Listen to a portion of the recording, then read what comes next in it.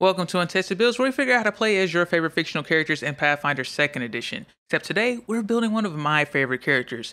We're building a character who displayed a frightening degree of martial skills as a young person, became part of a ragtag group that will go on to defeat an evil emperor, live their adult life as a simple, before eventually becoming disillusioned and retiring in seclusion until they became a reluctant mentor to the hero of a new generation.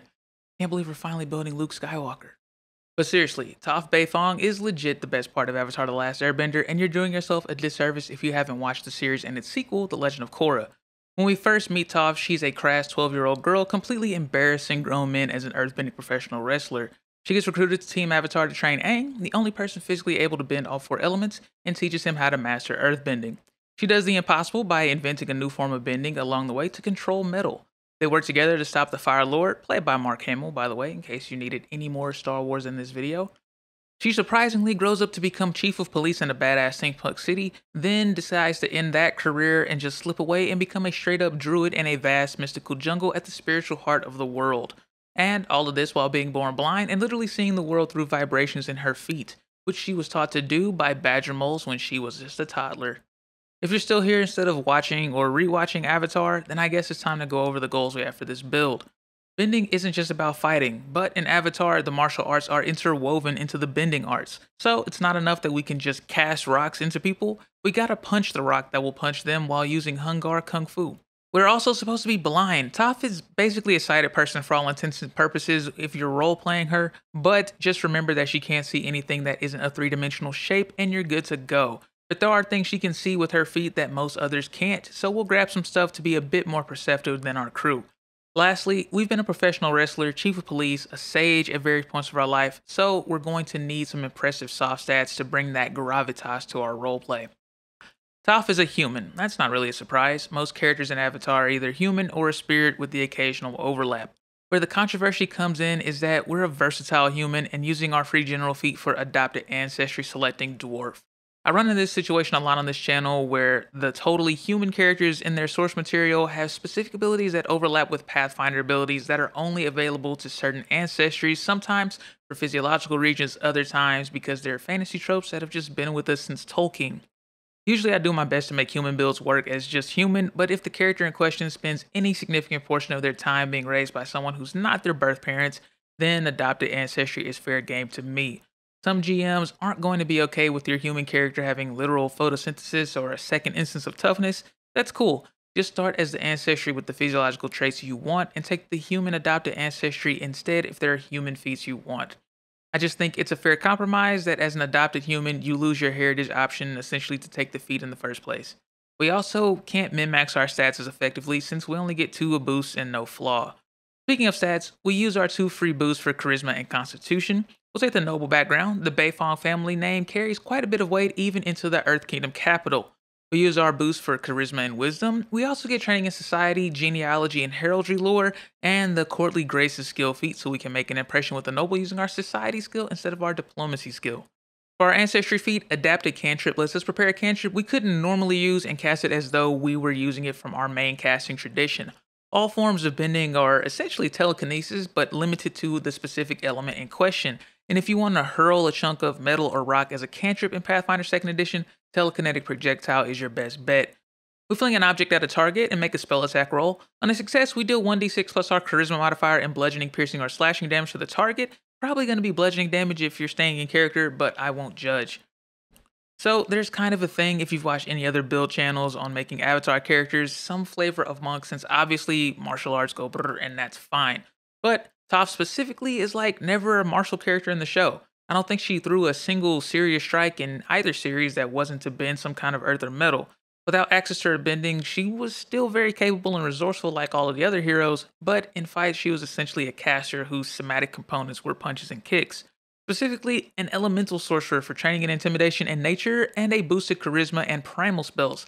Tanglefoot says vine covered in sap, but the amount of times we see earthbenders tripping or straight up burying people is too high not to have something for that. We make a spell attack roll, and on a success, the target gets a -10 foot speed penalty for 1 round, and on a crit, they are also immobilized unless they make a successful escape attempt. Prestidigitation lets us do little bending stuff like lifting or making small stone objects or clearing dirt and mud off of surfaces. Pummeling Rubble throws rocks in a 15-foot cone, dealing 2d4 bludgeoning damage and potentially pushing creatures back within depending on a reflex save. Elemental Sorcerers also choose an element to determine the effects of our Bloodline spells. We're choosing Earth, obviously, so the Elemental Toss Focus spell basically just hurls a chunk of the ground at a target, dealing 1d8 bludgeoning damage based on a spell attack roll. This also activates our Blood Magic. Every sorcerer gets blood magic effects when they cast their bloodline focus spells, but usually they're not relevant to the build, so we just skip them.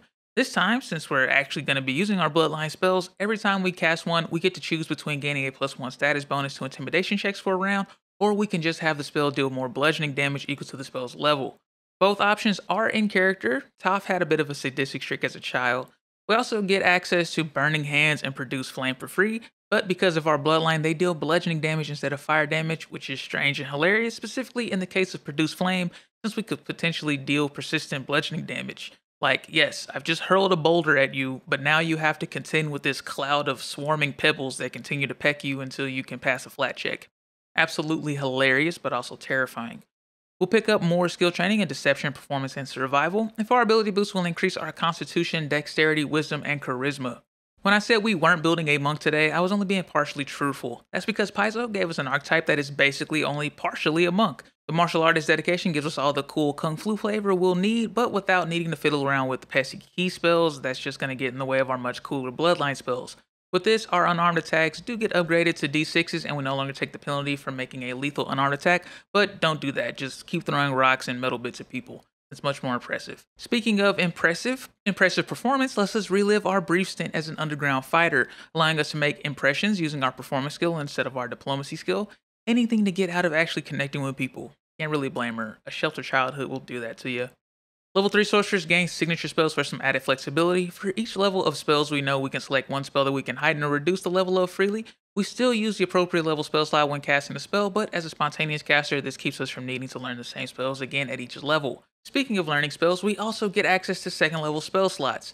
Expeditious Excavation clears all loose gravel, dirt, and sand from a 5-foot cube, forcing a reflex save on any medium or smaller creature standing atop it, falling prone into the resulting pit and potentially taking fall damage. Dark Vision gives us Dark Vision for an hour, which may sound strange considering we're supposed to be blind and all, but consider this. If the party was in a cave or other dark area, Toph would be able to see the area and any creatures nearby with her Daredevil foot radar. We've already got persistent earth damage, I'm sure we can suspend our disbelief a bit further here. Keeping in line with that, we'll increase our society skill to expert and take the canny acumen skill to increase our perception to expert proficiency as early as possible.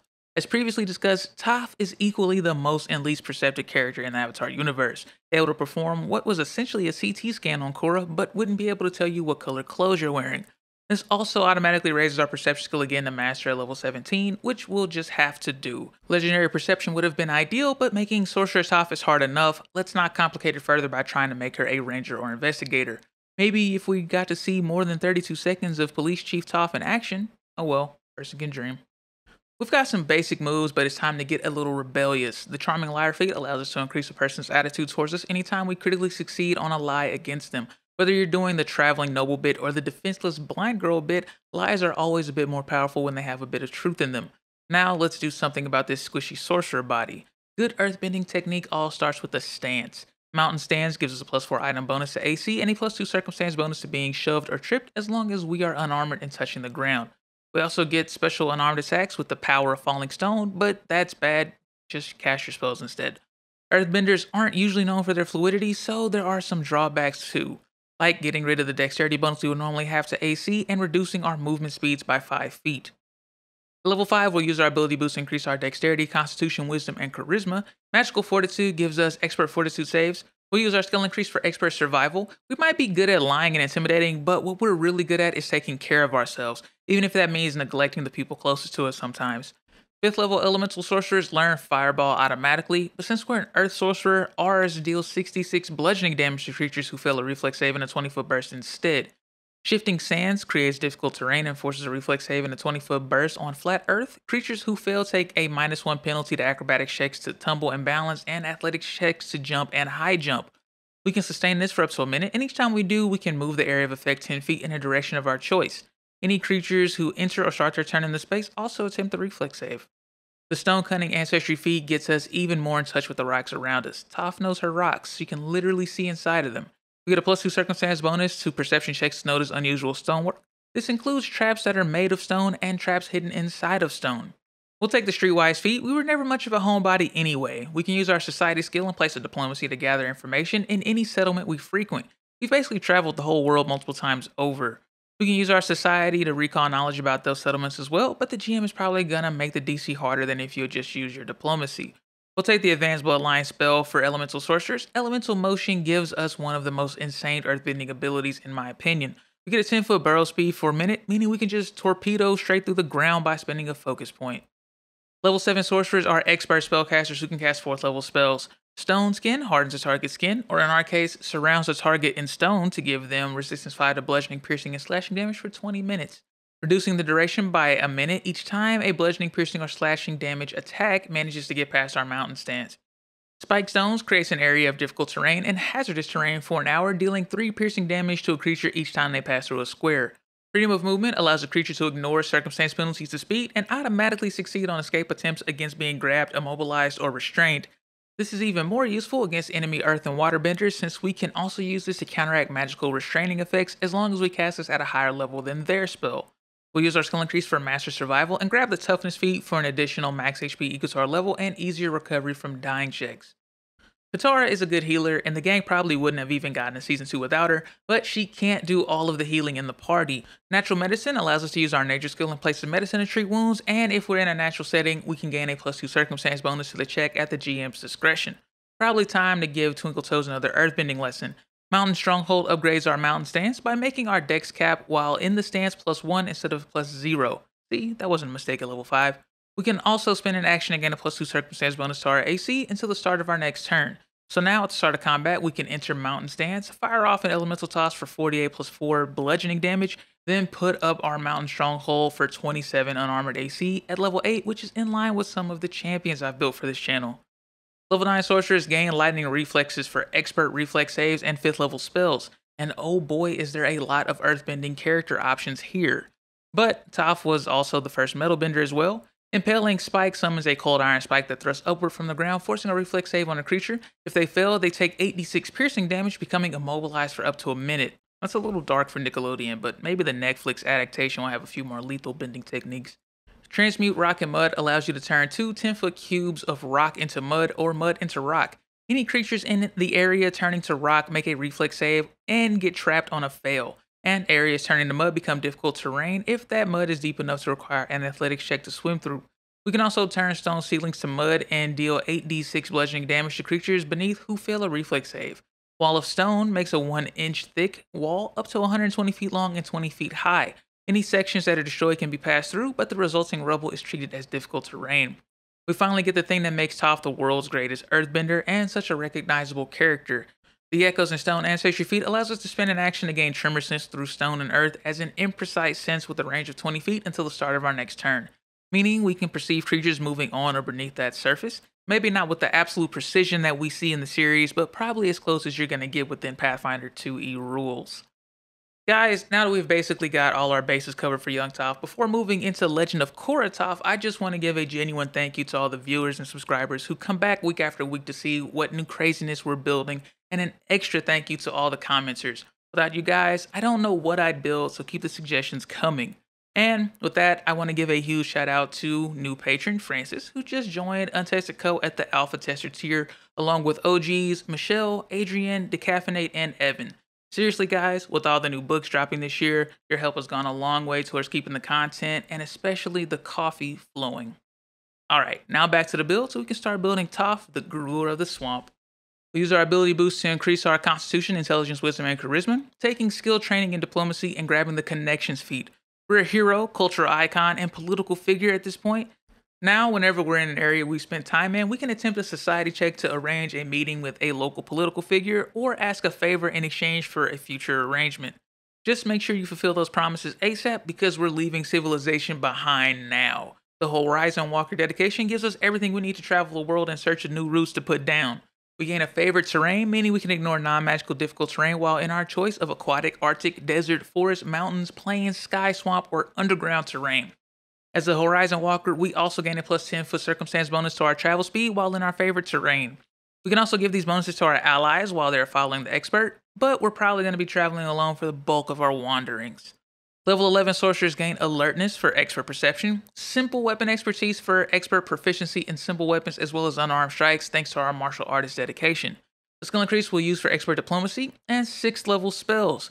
Continuing the theme of making our eyes as powerful as Toph's feet, true seeing allows us to see things within 60 feet as they truly are, meaning we can see through visual illusions and we can see the true forms of polymorph creatures. Not too many instances of the latter in the Avatar verse, but she was able to recognize the reincarnation of the Avatar even though they had never met before.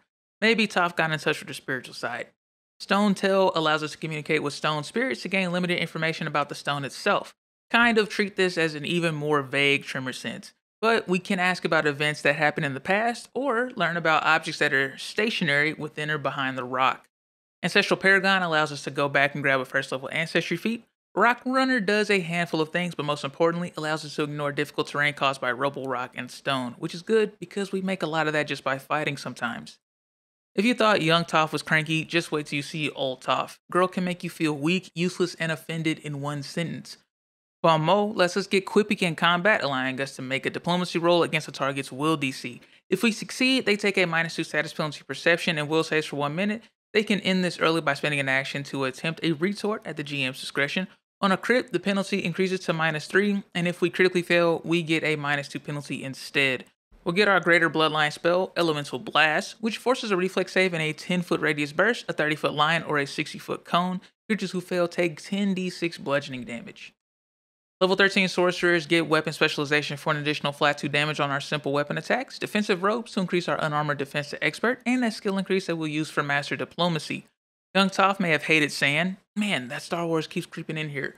But as a true earthbending master, we've learned to use it as well as any other earth or metal.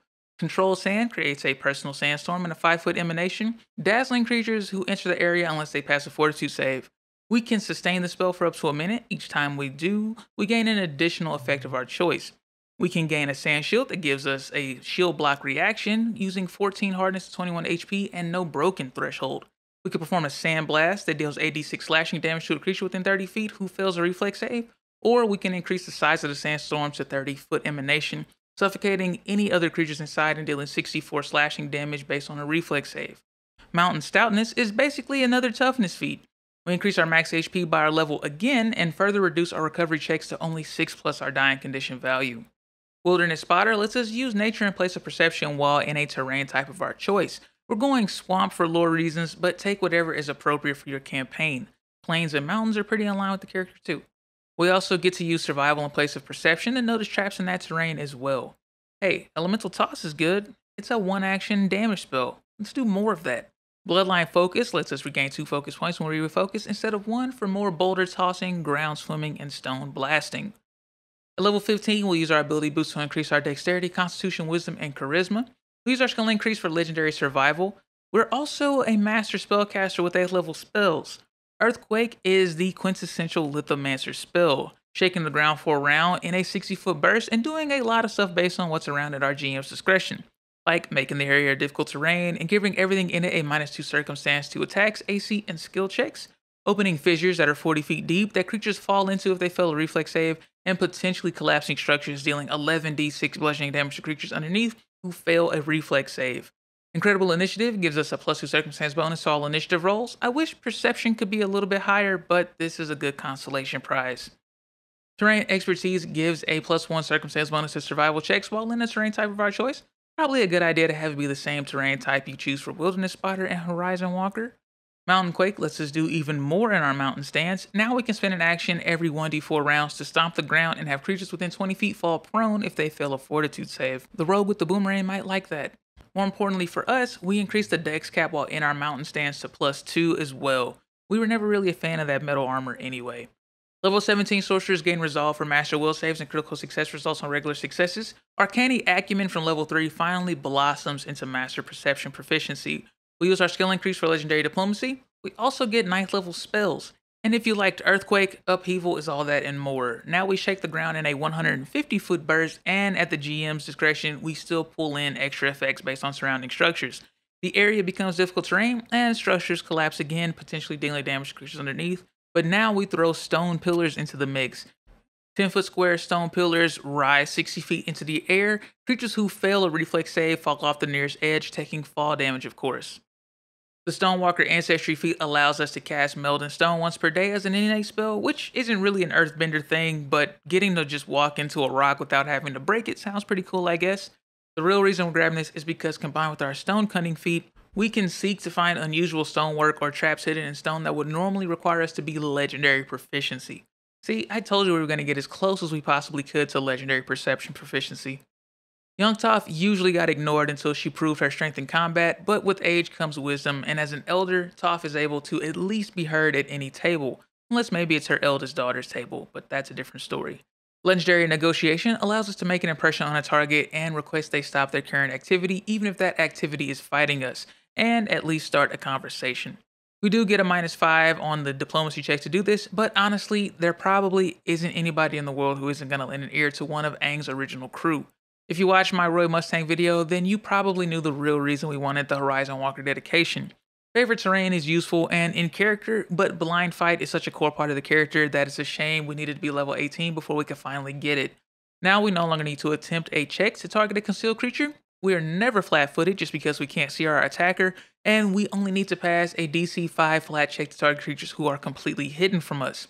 The only things that are invisible in the Avatar universe are spirits, but assuming they cause vibrations on the ground, Toph would no doubt be able to see them and send the boulders flying as befits the situation. Level 19 sorcerers are legendary spellcasters who gain a 10th level spell slot. Take a turn to completely wrap yourself in metal and don't worry about any incoming damage. Indestructibility makes us completely immune to any negative or positive effects, including all damage, unless we want to be affected until the start of our next turn. The only exceptions are from artifacts of unspeakable power or a literal godly being has it out for us. We use our skill increase for Legendary Society and take a home in every port. Toph could probably just make a literal home anywhere with a patch of dirt, but seeing as how she's one of the most famous people in the world, I'm sure someone wouldn't mind taking her in for a night no matter where she finds herself. At level 20, we'll use our ability boost to increase our Constitution, Intelligence, Wisdom, and Charisma. We'll take skill training and Medicine to get a bit more out of our Wisdom modifier. Legendary Survivalist allows us to persist indefinitely without provisions and to endure extreme conditions without taking damage. We like to live alone, as far away from civilization as possible, and we're probably one of the best people in the world at it. For our capstone feat, Bloodline Wellspring might be a bit underwhelming, but 3 focus points on a refocus instead of 2 will make coming out of retirement that bit easier when the youngins start making a mess in the world again. Now that we're level 20, let's examine the pros and cons of the build. First off, we bring the big damage, whether it's directly with earth and fireballs or indirectly by just bringing buildings down on people. The battlefield will be a hazardous place when we decide to throw down. Second, nothing is going to get past us when we're in our element. Underground, in mountains, or in stone structures, we basically have legendary perception combined with a +5 wisdom modifier. We can bring that bonus to our favorite terrain too using our legendary survival instead of perception, meaning we're an indispensable asset before, during, and after combat. Lastly, we're probably the single toughest caster we've ever built on the channel, with 268 HP and upwards to 42 AC before taking runes into account, and optional sand shields and stone skin resistances means we won't be going down until we decide to. And if we do manage to get caught off guard, we've got the easiest recovery checks in the game. For cons, we're not very mobile. Mountain Stance and Mountain Stronghold eat up actions that could otherwise be used for positioning. That's on top of taking a speed penalty just for being in the stance.